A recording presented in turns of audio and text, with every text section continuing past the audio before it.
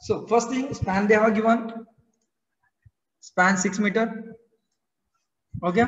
So first thing we are going to calculate the cross-sectional area of the beam. So cross-sectional area A 2.4 into 10 raised to 5, 400 by 600 mm, and section modulus 2.4 into 10 raised to 7.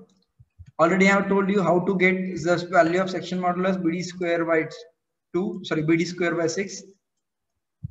Okay, we'll get the value. B is width of beam, D is depth of beam. So 300 into 600 square by 6, we'll get the section modulus in a mm cube. And cross-sectional area B into D. So you'll get this value.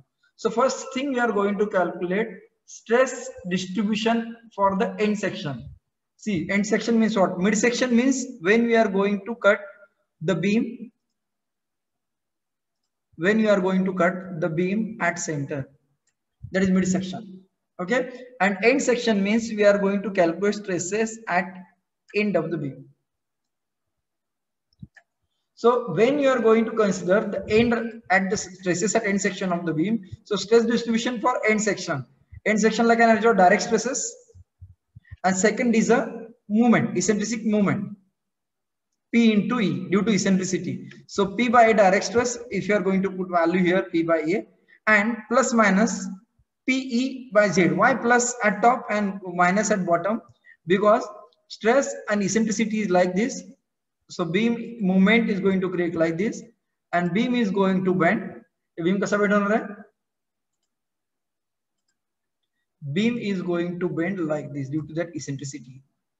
So if beam is going to bend like this, the compression is at top, tension is at bottom. Okay, so that's why here we have to consider plus and minus. Here why we are not considered M by Z? Kuni सांगेल मला answer. Why we are not considered here M by Z? Only we have considered here P into E by Z. Why we are not considered M by Z here? Kuni सांगेल मला answer? Out of 26, anyone? Moment 0 असते. Right, correct one. कोण सांगितलं answer? Suraj Navle, correct. Because at end section it is simply supported beam. You people know if beam is simply supported, okay, bending moment due to external load at end is always 0. So that's why here we are not considered M by Z. But if the movement end la कुठली येणार आहे? if the movement येणार आहे eccentricity मुळे. हे जे cable आणि centre of मध्ये eccentricity आहे, हे E होणार eccentricity आणि हे force. याच्यामुळे movement तयार होणार ही movement. तर ही movement P into E we have considered at end section, and that value you have put here, force into eccentricity. So we have got the stresses at top 6.25 and bottom 2.09. At top it is compression, that's why it is plus. At bottom it is tension in tension, so that's why it is negative. Here we are considering. Okay, now section at mid section, mid span section. आता आपण इथलं काढला तर इथले stresses आपल्याला we have to calculate stresses at mid section. So what happens section at mid section here you are going to consider. So in this case now at center we have to calculate the moments. आता movement काढायचे कुठले? Due to point load. Hey point load आला इथं. So point load मुळे movement तुम्हाला माहिती आहे WL/4. Okay, WL/4. So W is a point load 160, length is 6 meter by 4. So this value bending moment is here, maximum bending moment due to the concentrated load, and this is due to loading. Okay, dead load of the beam. So dead load of beam they have given directly 6 kN per meter. So 6 WL, this is WL square by 8. WL square by 8, because this is UDL, beam is going to bend, and maximum bending moment at a center is simply supported beam, so WL square by 8.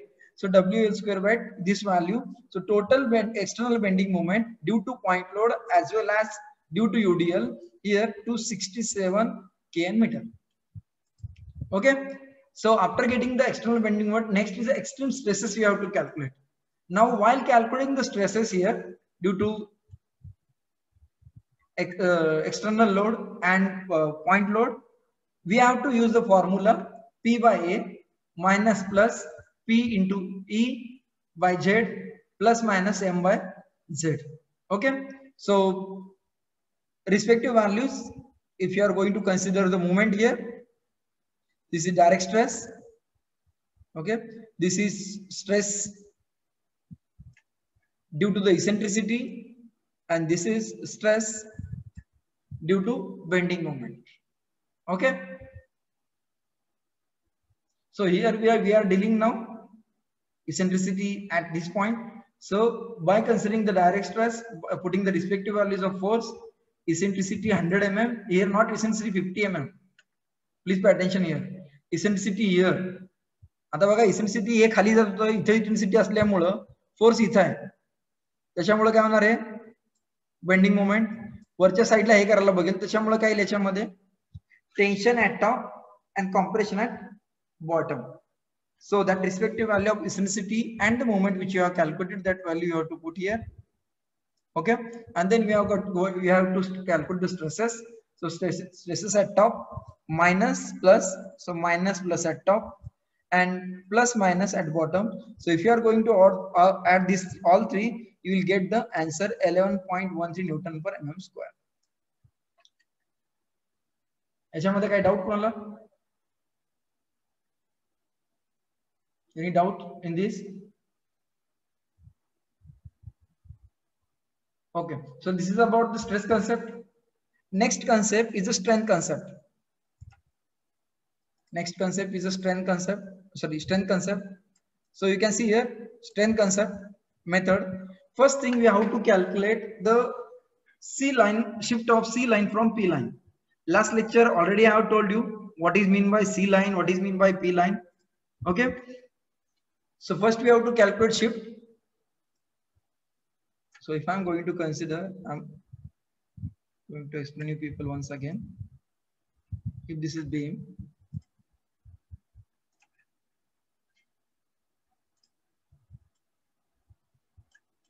if this is central axis, okay, P line,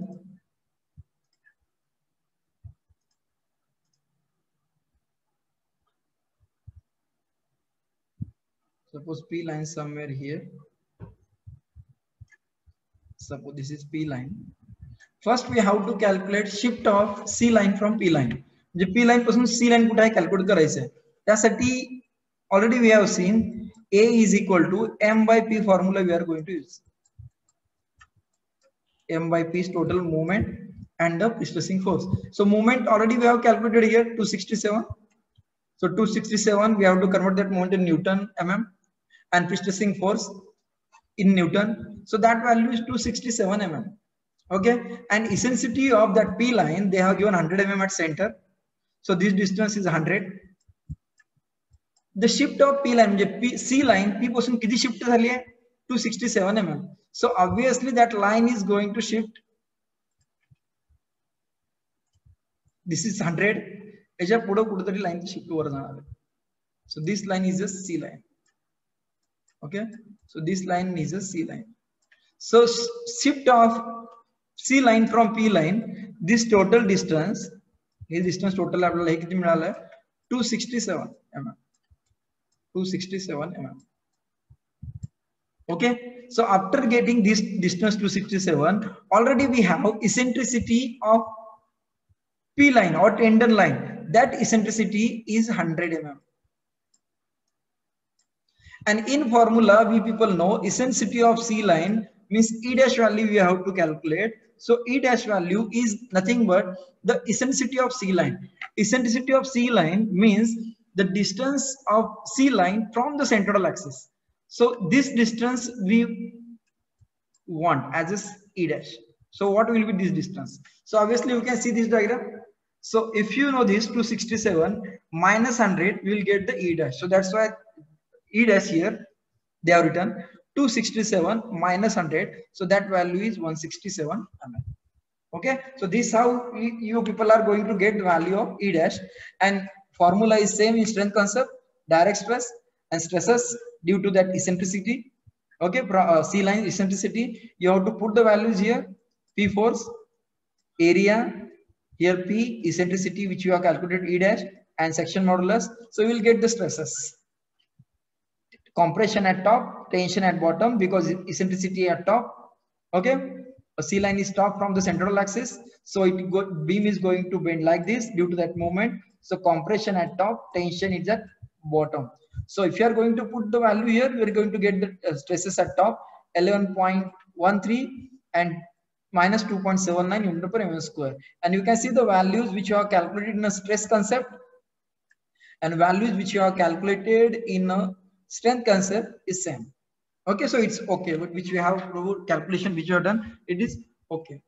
And last concept is here, load balancing concept. So in load balancing concept, you people are aware, we have to calculate the upward force due to the tendon, due to that bent tendon, and which is going to counteract to the external point load. So already I have explained you people in previous problem also, due to that bent tendon, upward force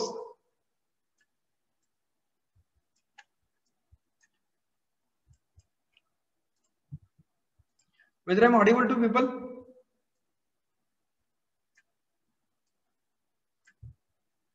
confirm करा मला कोणी सांगता का Audible आहे का me hello Yes.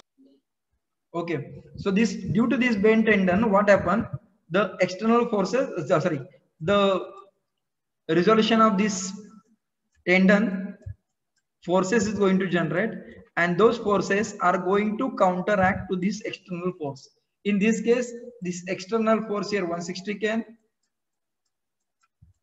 Okay, and this here inclination with the line will be theta here, and this force here, if this is prestressing force P in this line, so this value is P sin theta, and this is also P sin theta. So addition of these two will be 2 P sin theta, means upward forces, and those upward forces, these two going to counteract this 160 kN. So this calculation we have to calculate. Okay, so here 2P sin theta, that value we have to calculate. So 2P is force, sin theta. Sin theta is front side divided by adjacent side. Tan sin theta we are going to consider as a tan theta, because value of sin theta is very small. So tan theta is front side divided by adjacent side. So front side here you can see in the problem, this is 100 mm. Okay, if I am going to consider this as a theta, so front side, this is 100. Okay, this is 100 and this is 50. So total distance here, so 150. So front side here 150 mm, and the adjacent side is a half of the total length. So this is 3000 mm. So 150 by 3000 mm. So here total upward force is 100 kN. Okay, and if force is 100 kN here,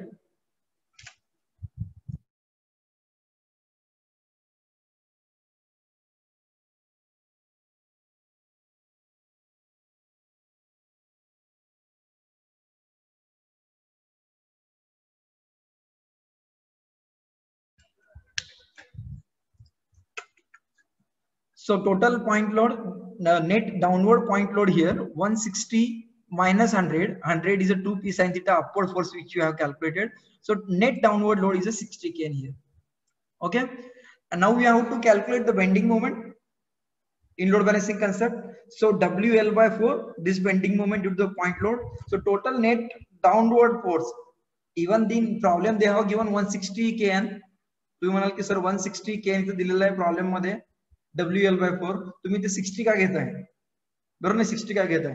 We are considering here net downward load due to this bent tendon, the upward component forces of that due to that tendon, bent tendon, the intensity of that downward force is going to reduce.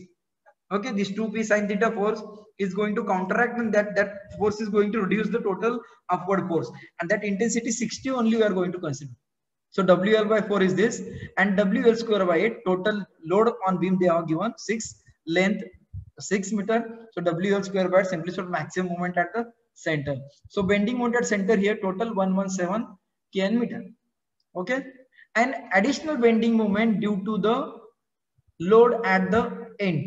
म्हणजे ह्याच्यामध्ये काय होणार आहे की याच्यामुळं या एंडला जे आलेलं आहे इथं ह्याच्यामुळे एक्स्ट्रा मुवमेंट पण ऍड होणार आहे याच्यामध्ये आणि ती मुवमेंट किती कन्सिडर करायची तुम्हाला so here you have to add that movement bending movement due to eccentricity of load 1000 kN force into eccentricity 50 mm. So that 50 kN meter movement we have to add. So total movement here, bending moment here, 167 kN meter.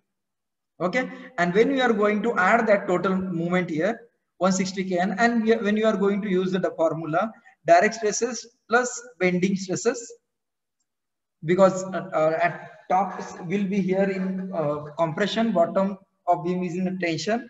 So if you are going to put the values of direct stress as well as the bending stresses, for bending stress, bending on total bending moment, we are going to get the answers at stresses at top plus 11.13 and minus 2.79. And this answer also same which answers we were calculated in strength concept and in a stress concept. Okay, so 11.13 here, 2.79 here also, 11.13, 2 point minus 2.79. So this how you are going to solve the problem when they have given eccentricity at end also. The eccentricity then is फक्त सेंटरला दिली इकडे eccentricity 0 दिली. So that problem we have solved in last lecture.